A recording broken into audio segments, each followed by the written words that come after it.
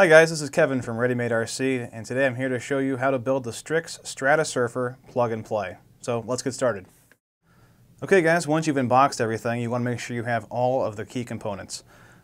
Starting out with the quick setup guide. If you don't want to watch this video, you can get started right away with the setup guide. It's pretty in-depth and shows you exactly what to do. We also have the decals, the fuselage, the canopy with the top piece, right and left wings, the wing spar, the motor pod with ESC, the vertical stabilizer, and the horizontal stabilizer. We also have the servo extensions and Y cable, propeller, and the nose wood piece. And last of all, you want to make sure you have 5 M3 bolts. 3 of them are shorter than the longer 2 on the left. We're going to do the tail section first. So the first thing you do, install the cables onto the servo plugs.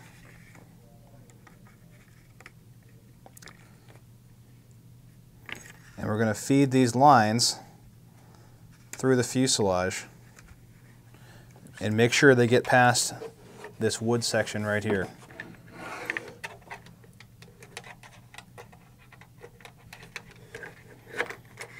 If you have an issue, if it gets hung up in here anywhere, you can take this cap off and feed the lines through. You shouldn't have any problems though, it's a fairly smooth surface inside.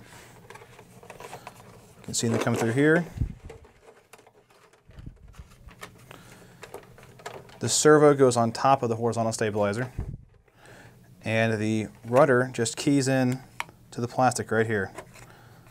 It will seat, and take one of the shorter 40mm screws, flip over this, insert into the bottom of the tail, should push through and seat. Phillips head screwdriver, just tighten it down until it's snug, and then a little bit more. Now you can glue this if you want to. I would definitely sand both surfaces. Foam tack or welder's glue if you feel like you want to have a little bit more security through here, but we've been flying it just fine without it, so I think you should be fine too. Now your tail's done. Next you're going to want to locate your right and left wings as well as your motor pod.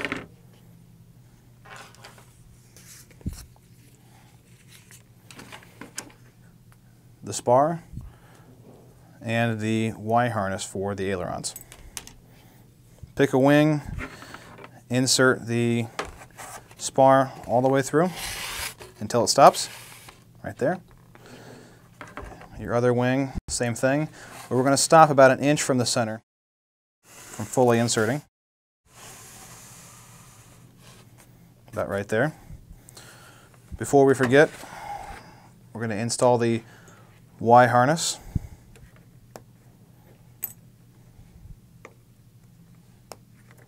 Like so. I'm going to flip it back over. Unravel your ESC. And the wires go through the front like this. We have 2 channels. We've got 1 channel in the back for the ailerons and optional flap servos. In the front, the larger one is for your motor cables. Insert it to one side and squeeze the wings together. Make sure you don't have any wires caught.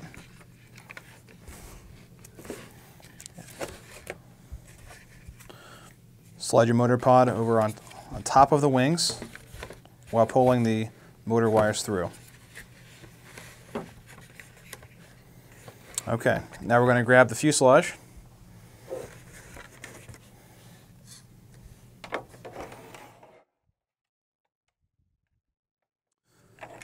Guide your ESC forward along with the Y harness for the ailerons.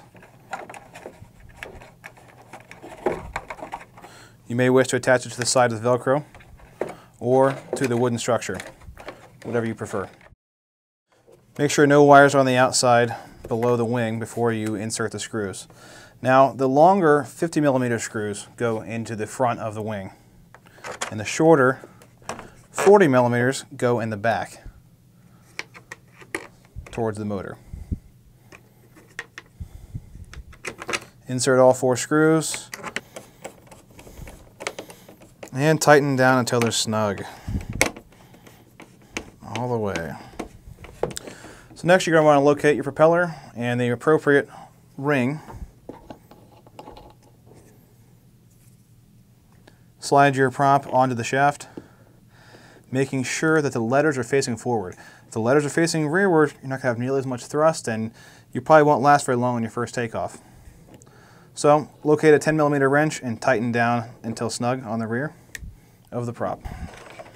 Now that you've had all of your control wires to the nose of the plane, you're going to want to install your receiver.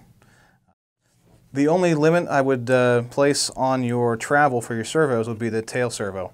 About 10mm up is about all you want. Any more than this, you'll be hitting your rudder. And with this much throw, you'll be doing some pretty tight loops, so you don't need more than that. Downward out of the same amount, 10mm. Everywhere else, you can go to pretty much max throw on your setup. It's a pretty forgiving plane. It'll roll easily, but it won't get out of hand. So let's talk about camera options. Now with the Stratosurfer, there's plenty of places to put on your HD camera and your FPV camera. We included this wood piece so you can actually install it underneath, have a solid place to mount a 9-gram servo or slots for a strap for a run cam or even a GoPro. What you're going to want to do is trace a line where your servo is going to go, drill 2 holes however you want to secure your camera. That will make your perfect outline of where you need to screw this in at underneath. So use your wood screws however you want to do it. We didn't go all the way for you because not everyone wants holes in their canopies. So you can use this to reinforce that. Another option is to simply just Velcro it on there. So for the main canopy, this piece comes off. You have slots for your GoPro, and it's actually offset to the side so it won't cover your camera lens. You can also put your run cam in the center here and strap that down. And in the front we have a 9-gram servo slot.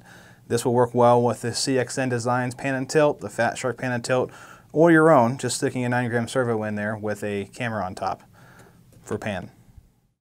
So for your main decals, we have some pretty large decals on top. What I would recommend is snipping it right here to make it easier for you to apply them onto the wing. Simple cut right there.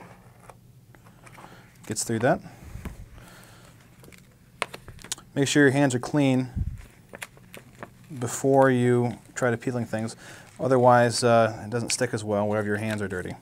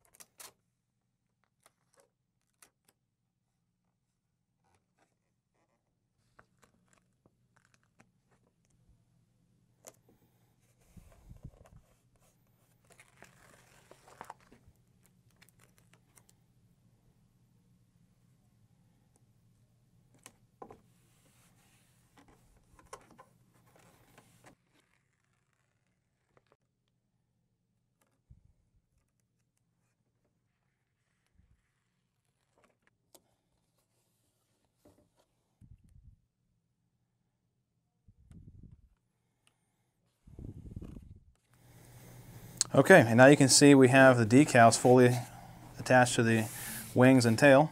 I think it looks pretty good.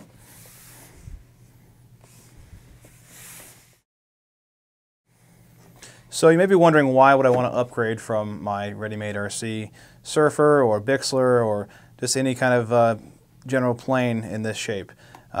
One of our favorite things about this design is the plastic blow-molded fuselage. What this does is it allows it to be much more crash resistant than typical foam. You won't have as much shattering up here in the nose as you do with a traditional plane. It also gives us some more opportunity to have correct NACA ducts for cooling. We have an exit in the tail as well. It also gives you a lot more room inside the fuselage. So you can stick bigger batteries, more equipment, more like a vector, anything you want. All the way through the tail is open area. It's another reason why we have the hatch on the rear. You can easily put your GPS unit back there without having to cut into the foam on the side or mess with any wiring issues. And if you've seen in other videos, you can do a touch and go with the plastic fuselage if the conditions are right. Usually shorter dry grass makes it easier to do, but this plane can do touch and goes without landing gear, just based on the smooth bottom surface. Another advantage this has over a traditional RMRC surfer is the addition of flaps. So you can do it in either a flap or a spoiler configuration depending on what your needs are, but they're already pre-molded in here. All you need to do is cut the slots, add your hardware and servo, and you've got some more fun to have with this plane, trying out different setups. Another cool feature is how easy it is to change the motor if you needed to, or to get to it. If you remember on like the RMRC surfer, you would either have to, it's either glued into the pod already, or it's really hard to work on. This has a single screw that you remove, and the whole motor pod comes out. How to do this: you're going to want to insert your screwdriver here, simply remove the bolt, and the motor comes all the way out. Now this makes it easy for shimming if you go to a more powerful motor, change the prop size. It's already pretty well shimmed from the factory with the thrust line. So, but if you do notice some nose down or nose up tendencies on throttle, you can put some small washers in here to adjust the motor angle.